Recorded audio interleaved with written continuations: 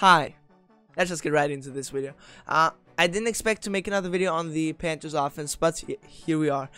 This wing stack, it is a very good formation because it has some very nice runs. Halfback dive, halfback stretch, and also it has a jet sweep, so very powerful stuff. It really is running the ball, it is just about reading the defense. So if you want to come out in halfback stretch, it really depends on what your opponent is showing you. In this case, I would always run the stretch. That's just a given. This stretch plays very good against.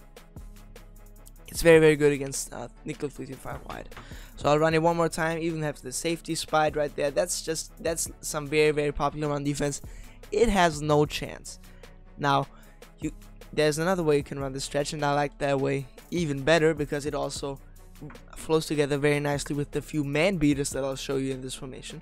If you flip the stretch and then motion your tight end across, then you also have a way of running that to the left side. So right there he sets, I'll snap the ball, and I can get to the outside right there fairly easily. Now, you're not gonna always have that. It is important to keep the opponent's user inside the box because you don't want them to just be able to count on you running outside. So that's why there's also this very nice halfback dive. The halfback dive is not as flashy, it's not gonna get you that many yards consistently, but it just forces your opponent to just not commit to outside runs only. So if you just keep trying to pound him down the middle, one thing that you also can try to do is snap. If I set the defense up again, is motion snap one of your wide receivers to the inside. Snap him right here, and now you'll get an extra blocker. Maybe he'll get some more yards, I don't know. Also, if you want to try, perhaps you can run halfback stretch with the same motion on the wide receiver. It's really just about confusing your opponent. And also, let's not forget, snap the ball right here. Try to get some yards that way. I don't know, it's just about confusing your opponent, like I said. And yes, that is pretty much all there is about that. Let's talk about some man beaters. This curl post drag, it is very nice because of the stack formation on the left side. If you don't know, stack in real life is designed to beat press man coverage, so that's why that is also good in Madden. That is actually one of the very rare occasions where Madden copied real life pretty nicely. If you'll notice, our square receiver, he's not getting. Also, nobody's blocking. Our square receiver is not getting pressed at all.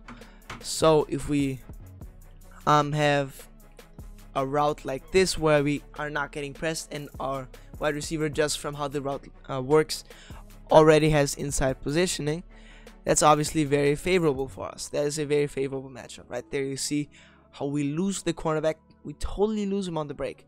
So there's no way that your opponent is gonna be able to defend this with man coverage. He is gonna have to use it, and if he uses it, then we also have a chance to get our corner out, our slot apprentice corner out open. One thing, if you are interested, is you can put McCaffrey on this angle route, then motion him out to the right side. That also has a chance of beating man coverage.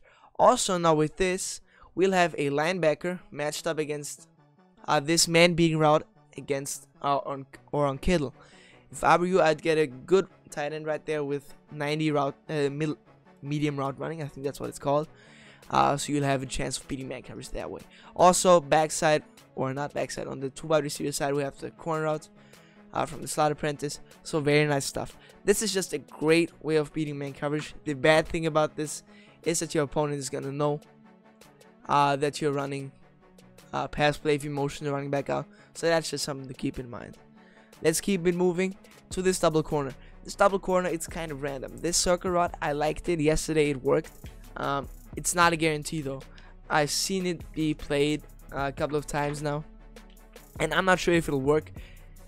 It can work. It's not amazing, but another reason why I want to show you this play is this X route from the tight end. If I snap this ball, the tight end gets outside of man coverage unless it's a cornerback with outside leverage. That's the only man coverage that's going to play that. So if I set the defense up again, shade over top, right there, boom. I want to run this double corner one time, and there's a chance that I'll completely embarrass myself right now if I want to show off this corner route, but I'll just show it off because I want to risk it. And if it works, it's kind of amazing. Okay, it's a decent route. It can beat man coverage right there. He just stuck with the route all the way. So that was good defense by the cornerback. Like I said, it's not a guarantee. It is possible though, and yeah, it's definitely something to keep in mind. A thing that I want to show you guys is motioning killer cross. This now flows together very nicely with the stretch. If you want to run the stretch to the left side, one thing we can do, I'll actually show this right now. I don't remember if I showed it at the beginning of the video. What you can do is you can flip the stretch by flicking the right stick to the left, then motion kill across, and then you have a stretch to the left. If I already said that and I'm redundant right now, then I'm sorry, but I just honestly can't remember. This post route on kill, it's really juicy. So let's just look at it. It does a very nice job of beating man coverage, especially against the linebacker. Like linebacker right here doesn't have a chance. That gets open guaranteed. It's just the issue is just that there's gonna be your opponent's user right in that area. So that's something to keep in mind. Yes, that is pretty much all there is to this formation from man coverage and run standpoint. I don't want to show zone beaters out of this because I feel like some things have to be reserved for the ebook, and I'll have all that written down. If you want to know how to get my ebook, make sure to follow my Twitch. Go ask me over there. I haven't quite figured it out yet, so I'll see what I will do with it. All the setups for all the formations out of the Panthers offense are going to be broken down in this, so you definitely should be ready for that. Subscribe to the channel, make sure to follow the Twitch. Like I said, turn on the notifications so you know when I do the gun bunch ebook out of this. That's going to be over the next couple of days, so be ready for that. I hope you enjoyed the video, hope you learned something. This playbook is very pass heavy, but don't forget to run the ball, and this formation especially does a very good job of reminding you to just keep going back to the run and see what works. I'm done. Appreciate you taking the time. Take it easy.